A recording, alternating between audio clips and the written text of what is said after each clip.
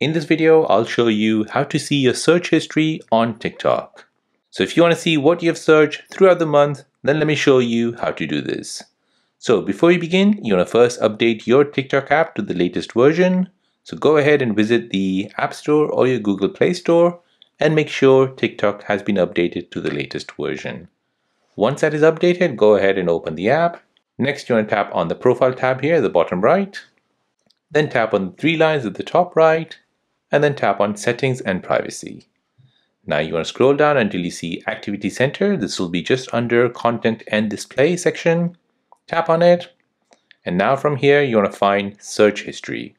Go ahead and tap on it. Now here, this will show you the search history of what you have searched on the TikTok app. If you want to search it again, go ahead and tap on it. And this will search for you within TikTok. So there you go. That is how to see your search history on TikTok in 2024. Now, if you're new on the channel and you want to find out more about your iPhone, your Android phone, or any other social media apps, then don't forget to subscribe to this channel. Hit the like button if you find this video useful. Thank you for watching and see you in the next one.